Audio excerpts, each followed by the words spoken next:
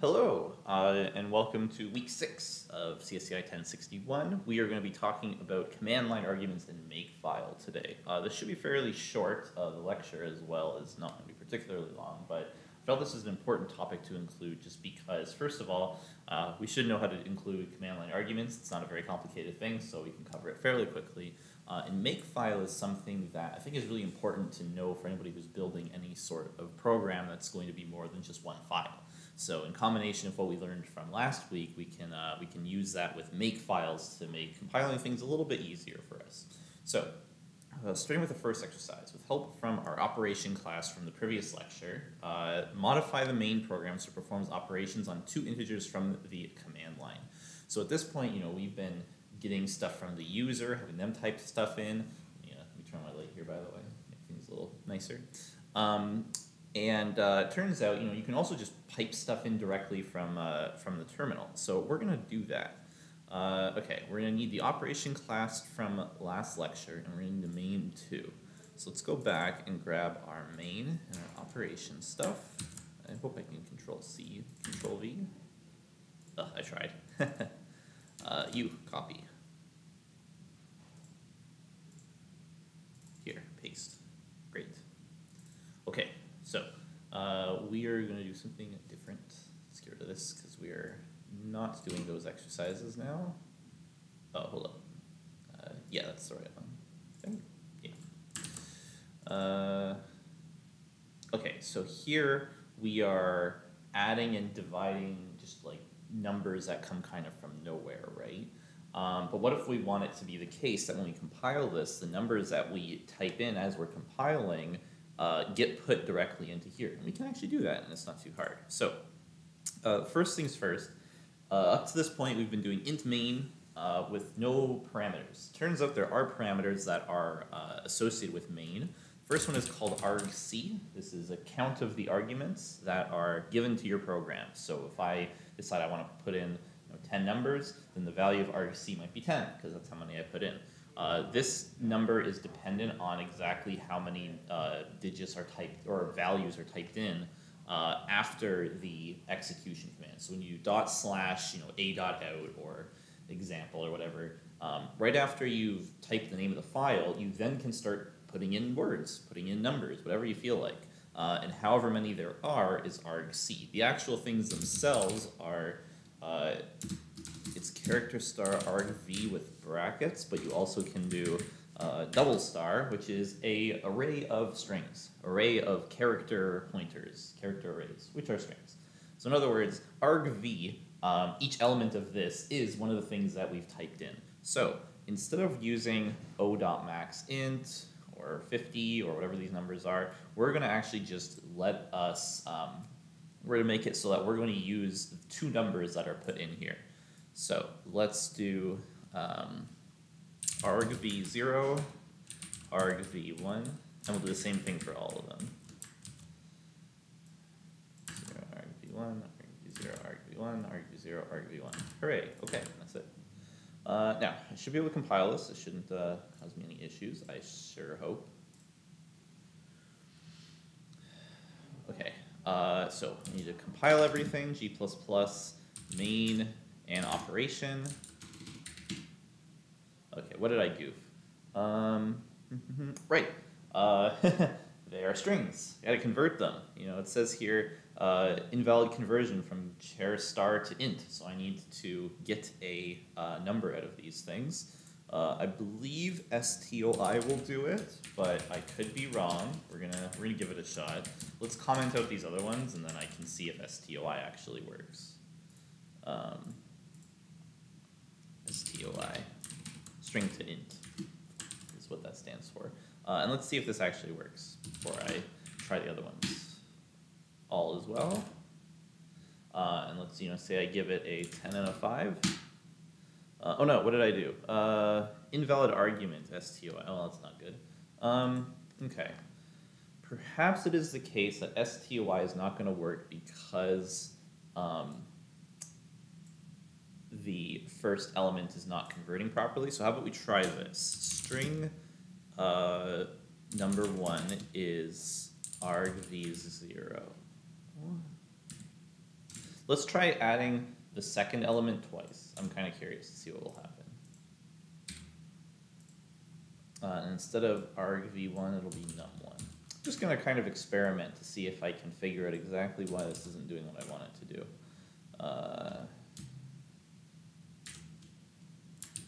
Okay, sure. Let's find out. Okay, try it again. Compile, go. All right, run. So I think I may have made a little mistake here, which is that you'll notice that it added the 10 twice. And I think what happened here is I'm pretty sure that 10 is at index 1 and 5 is at index 2, and at index 0, actually, let's find out what the heck is at index 0. Cout index 0. Experiment a little bit, right? Okay, what the heck is that? Compile. Go. Yeah, okay, that makes sense. Index 0, the first parameter is the name of the file, a.out, the executable that you're running. So we can, now that we've learned this, index 0 is a.out, index 1 is 10, index 2 is going to be 5. I can go back now, so I don't need this. It does look like I need to convert our arguments to strings, so number 2 is going to be argv2, and here now I can do num1, num2. I can put this into my parameters over here and over here and over here. These all kind of do the same thing, so we can actually just get rid of 2 of these. We can do our other operations too, right? Why not? We have multiply and subtract, so sure, let's do that. Subtract, this will be subtract, and multiply. Let's give it a shot. Compile. Go.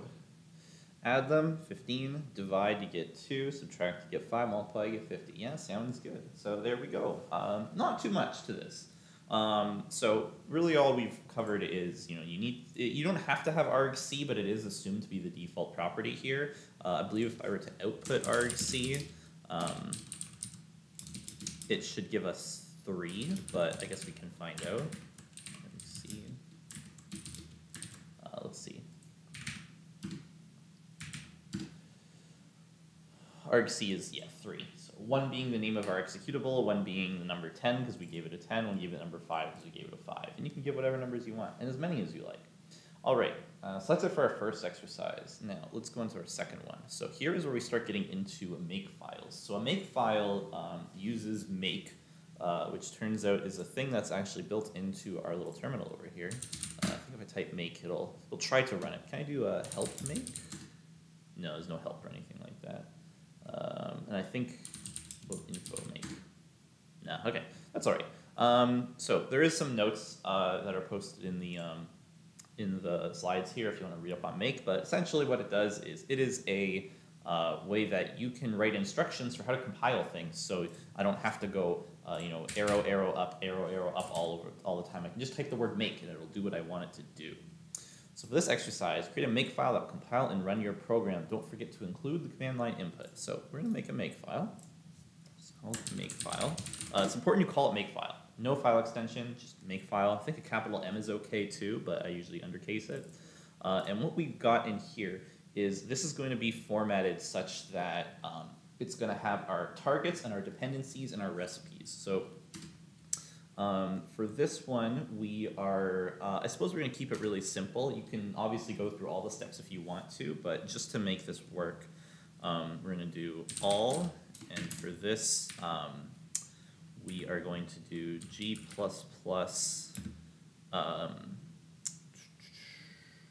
main.cpp operation.cpp out to what should we call it? Example? Sure. And we'll also do run, which will be example, 10 and 5 for fun. Okay. So now if I type make, did I typo this? Missing separator, probably. Let's double check my formatting. I'm sure I messed up the formatting somewhere here. We'll just go grab an example.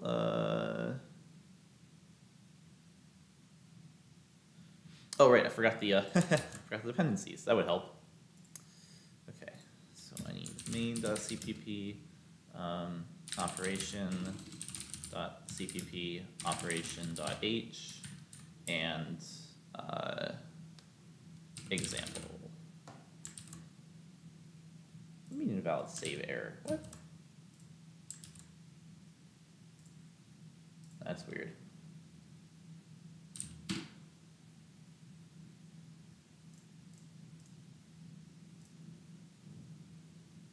Why can't I save this? Invalid response 502. Is my internet down? Hope not. What if I try to make another file? I think it might be down. I may have to come back to this in a bit if this server is down, because if the server is down, I can't really do too much of anything.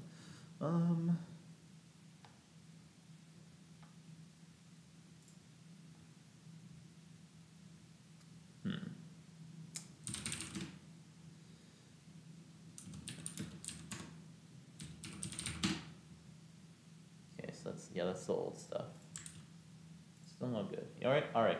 I will come back, and hopefully when I return the internet, or at least maybe it's a server. I don't know. I guess I can try refreshing. Let's give it a refresh, and maybe that'll do it. And if not, then I know I have to come back later. Yep. All right, it's down. Sorry about that. We will return. All right. See you in the next clip, I suppose. Okay. It looks like we are back. I'm not quite sure what happened. I went and talked to IT, and they have no idea why it works now. But supposedly it works now, so we can fix what we were fixing before. So I'm going to make sure this works first, and then I can go back and explain why I wrote the things that I did. It's main.cpp, operation.cpp, operation.h, and this should be example. Let's try this again. I guess I shouldn't call this all. I should just call this main. Okay. Second attempt. Make. Okay, what did I do now? Missing separator. Let's see what what is the... Yeah, that looks right. It's just like this, right? Okay, maybe we'll skip the run for now. Let's just see if this will go. Thank you. Make. Really? Make. Hold on. Yeah, it should just be make. Missing separator. All right, we're gonna resort to googling this. Missing separator. What did I do wrong? Make sure not to accidentally grab the tilde indicating line of file. I'm sure it might be something else. All right, Stack Overflow. What did I do wrong? Tab is required to start each recipe. Oh, do I have to tab in the first line too? No way, I did that.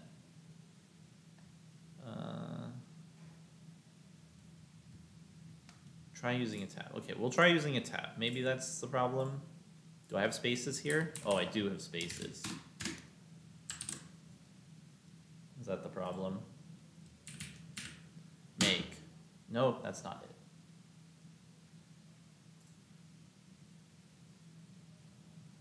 Okay, what did I do?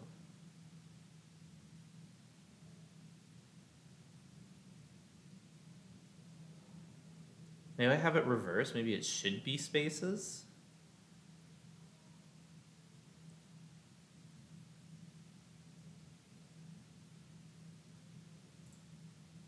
All right, let's try it. 1, 2, 3, 4.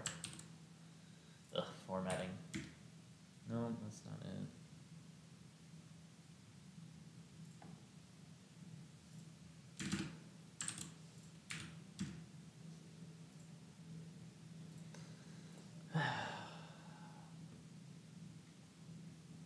Very frustrating. Like, it should work. I just don't know why it's not.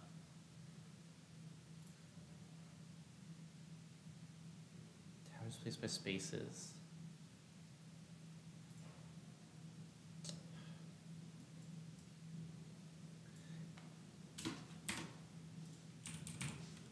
I wonder if that's what it is. I wonder if it's the case that the text editor for Jupyter puts in spaces instead of tabs. Let's see. So if I go and nano my Makefile,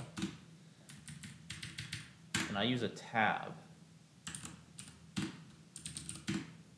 oh my goodness, that's so silly.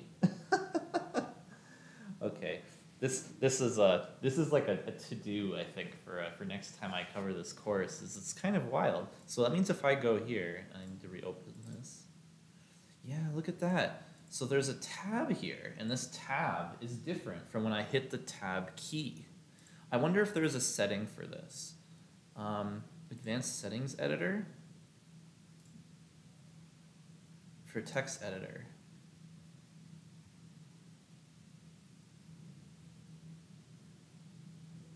Yeah, I don't know. Maybe it can't be done. Okay, well that's kind of annoying because it makes Makefiles a lot more inconvenient. But we know how to do it now. That's the important part.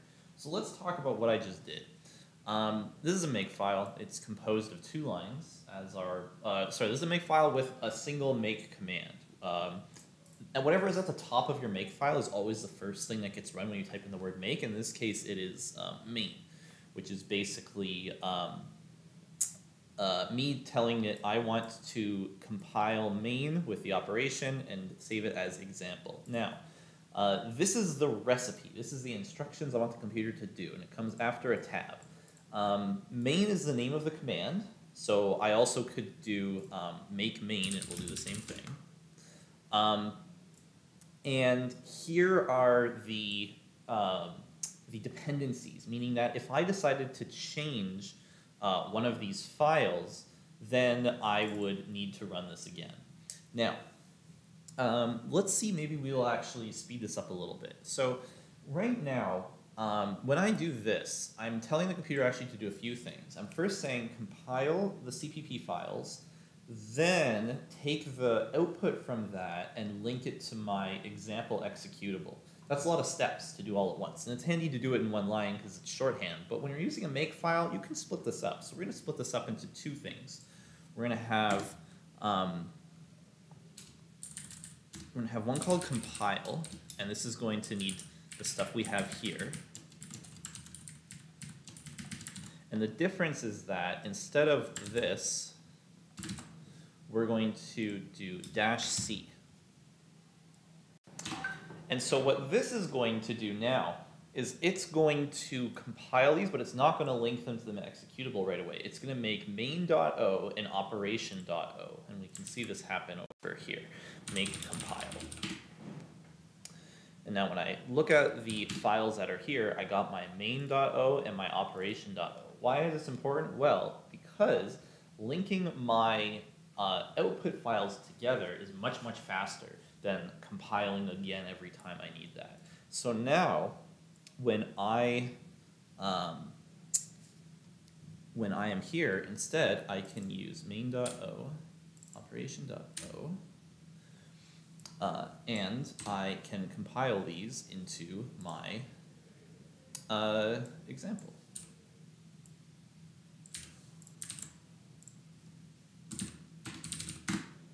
And you notice that was a lot faster, right? Now, of course, we'll make sure this works. Example 10.5. Also, I should probably put my, I should also put some instructions for how to run this, right? So let's do we'll do run, and this will require our example. And if we have our example, then we can go example 10.5.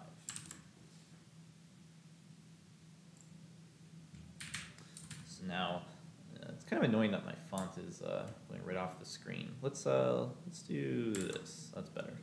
Make run.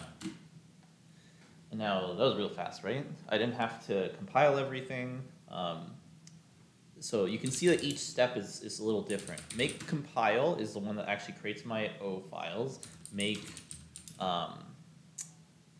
Make main takes those and creates example, and then make run takes my example and runs that. Now, here's sort of the trick here is, what if my example didn't exist? So let's try removing some stuff. Let's seeing what happens. So we'll remove main.o, operation.o, and a.out an example. Okay, now what if I do make run? So here is here is where I have a little bit of an issue. Is okay, there's no rule to make example, which I need for run. Well, that's a problem, right? I want to be able to run things, but in order to run things, I need my example. So this is where the dependency stuff is relevant. Now I think there might be a thing in here about, yeah, so rather than using our files as our dependencies, what we actually can do is we can use the other commands as dependencies. So if I go back to my Makefile, instead of having example, I can say actually for this, I just need main. And this is going to generate my O files. So instead of putting these here, I can actually just put compile. And we'll put this at the top. Now let's see what happens when I just do make. So make, when I first ran it, goes to try to run. When it tries to run, it says, oh, you need to do the make command first, or the main command. My main command says, well, you have to compile first. And so when I need to compile, I can say, all right, here are the files that are there, compile them to make my O files, and then now that compile is done, I can link those to make my example, and now that example is done, I can run my code. And now if I do make again, it does the same thing. Now, this is a lot faster than typing up every time I want to go through things, which ends up making things a lot better for any time that you're working with a lot of different files. It is super inconvenient to have to retype these names over and over, which is the reason we would use a Makefile for that. Okay. I think we will, I guess, do we have time to do this one? Yeah, sure. Continuing from the previous exercise and from the person class, create a program that will do each mathematical operation on the ages of two persons and build it with a Makefile. Okay, so what we'll do is we'll put everything we've done so far into its own little mini folder. Example 1 to 2. I'll put all that in there. And then we'll make a new one that's example 3. And example 3 will actually just have all the same stuff from here, but we're going to change some things. Okay, so right now our Makefile just builds it all. But what we want to do, and let's make sure that we have our instructions here with us. We're also going to need to grab a person class, so we'll have to make sure to get that.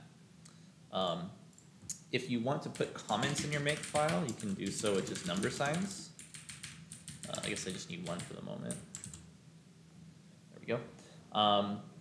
Create a program that will perform each mathematical operation on the age of two persons. Write a Makefile to build this program. So here's our Makefile that's going to build the program. Now we need to grab the person class from week 4. All right. Where's our person class? Here it is. Now, this is a whole thing with a main file. We don't need all of this, right? We only really need the class itself. So I'm going to copy the code here. And in week 6, at example 3, I'm going to make a new file called person.cpp. I'm going to remove the main function because I don't need it. And remove this comment because that's not necessary. And I'm going to take this and make a header file as well. Turns out making a header file should be pretty quick. So new file, person.h. The only difference is going to be that it is going to have no code.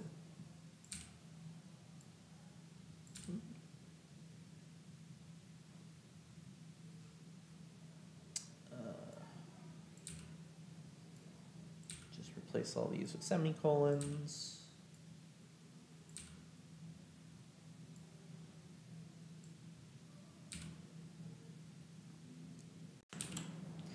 And now if I've done this correctly, assuming I haven't broken something, what I should be able to do is I should be able to, in my Makefile here, add on person.cpp to my list of stuff to compile. Person.cpp.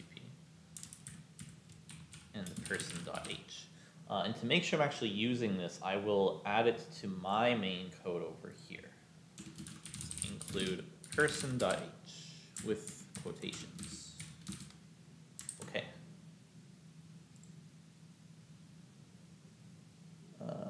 Is this the right one? Yes, this is the old one. So we'll get rid of that. That's the right one. That's the right one.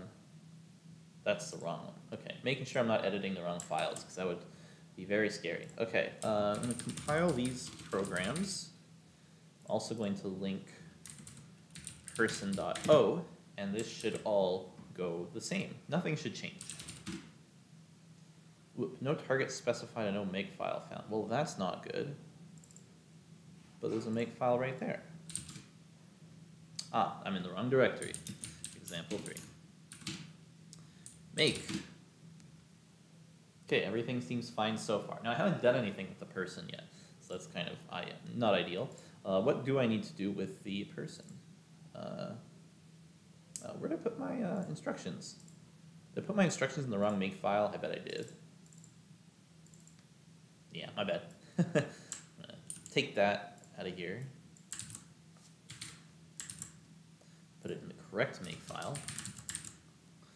Okay, do each mathematical operation on the ages of 2 persons. Okay, so I need to get 2 persons, put their ages in, and then use a makefile to build that. So I'm not going to need my command line things here, and I can just, I think, do this. This should be fine. And with my person, so their age is, it looks like public, right? So that should actually be very quick and easy to do. Oh no, it's private. So that makes things a little tricky, right? I don't think I have some way to figure out their ages. Do I? No, so I'm gonna need I need something for that. I think what we'll do is we will write a getter. Int get age return age. And I need to make sure this is in my CPP and my header as well.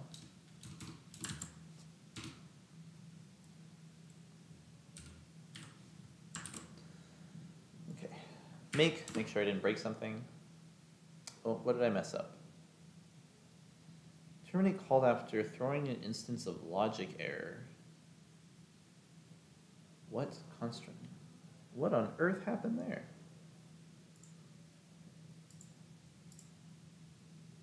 Very strange.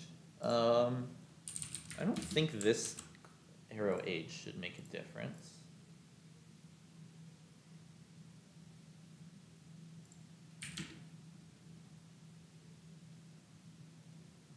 Oh wait, my main file is still expecting arguments, so we gotta fix that. Okay. So we're not gonna use our arguments now. We're just gonna make 2 persons. So we got person P1 and we got person P2. We have constructors for this, I think, right? Because we need to be able to set their age somehow. Yes. Okay. Well, it looks like the only way their age can be is 32. Perhaps that's something to fix. But for now, we're just going to make 2 people. Their ages are 32. And then we're going to do the math on their ages. And so for that, we can just go ahead with... well, we don't need STOI anymore because we can just do P1 dot get age. And we can do P2 dot get age. And we'll try doing that for all of our methods here.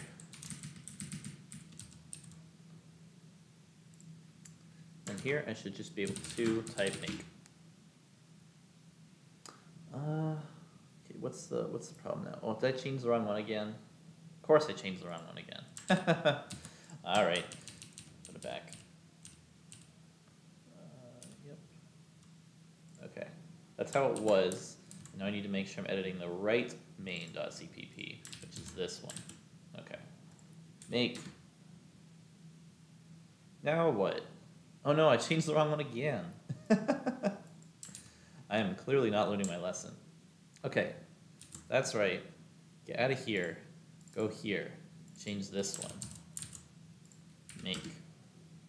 All right, now what do we do?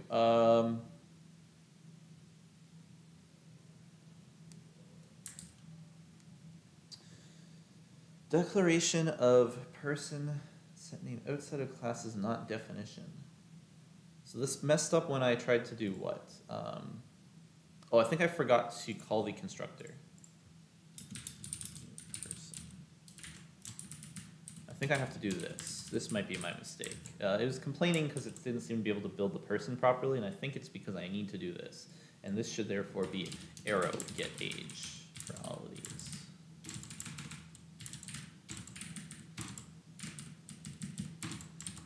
Let's try that again. Clear. Now why are you upset? Oh, it's the same thing. Declaration of person outside of class is not definition. I wonder what that means.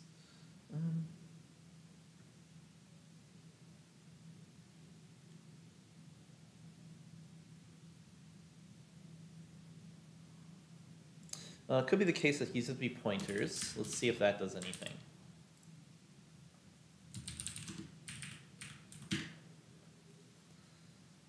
Well, it changed some stuff, but we still have a problem of missing things.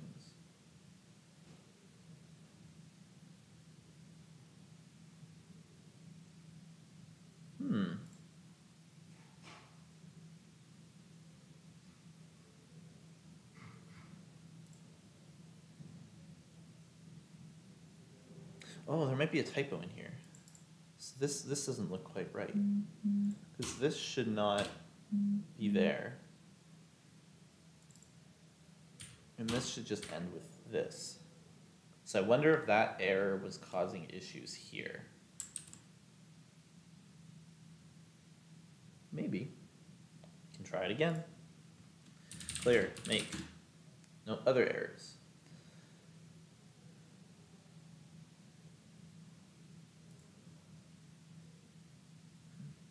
Might be the case that these are not supposed to be here because they've all been defined already. Let's try and see if that's the case. Ah, almost there. Unrefined reference to person.getAge. Did I call it something else? No, it says getAge.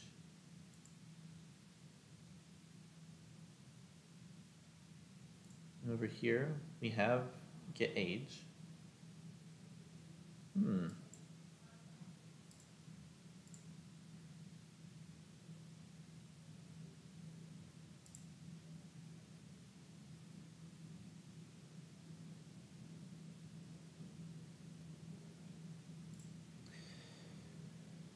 Interesting, interesting. What could this be?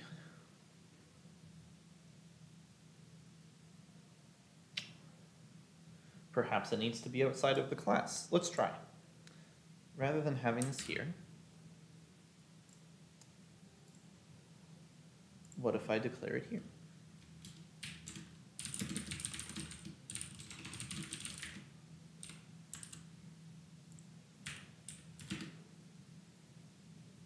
Okay, well now it's upset because it's not here.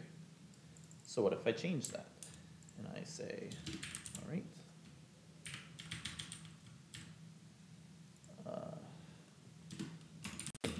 Get age. And this is from the person class. Clear, make. Still not finding it. What could the error be?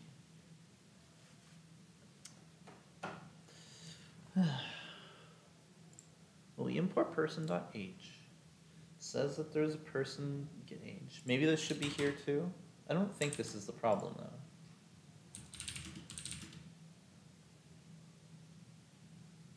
Yeah, so it doesn't like that. That's not good.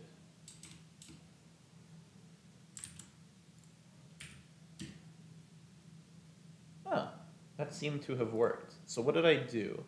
I didn't put any of these here because they've already been declared as part of the class.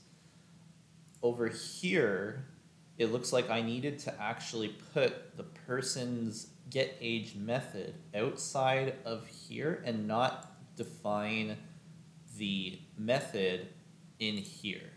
So let's see if that's exactly what happened. So I'll comment that out and try doing, return this age. And I think that's exactly the occurrence. So this should fail. Yeah. Oh, that's just a typo.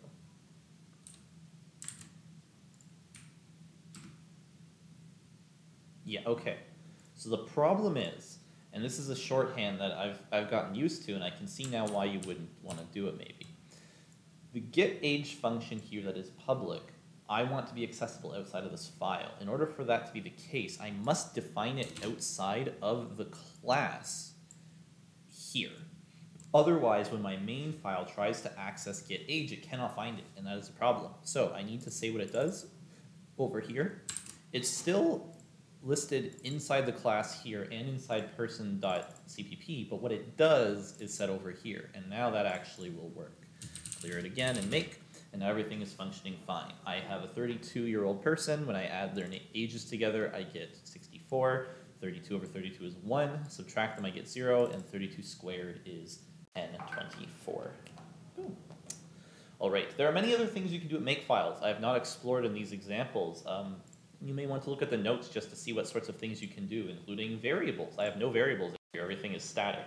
So if you want to be able to put in variables, be able to use different compilers, that kind of thing, try it out, explore it a little bit. And if you want a little bit of extra homework, see if you can do make some other changes to this to maybe make it easier to use. Kind of up to you to see if you can figure that out. But I think that's all for the video today. Thanks for watching, and I will see you in class. Goodbye.